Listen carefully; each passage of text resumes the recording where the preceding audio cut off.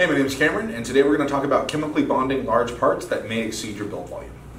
Sometimes you may find the need to print parts that exceed your build volume, like this automotive component.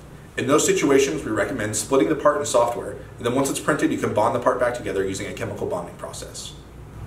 The process involves coating both parts to be bonded, assembling the piece together, and then coating the seam with the chemical bonding compound. Be sure to check us out next time on 30 on 3D.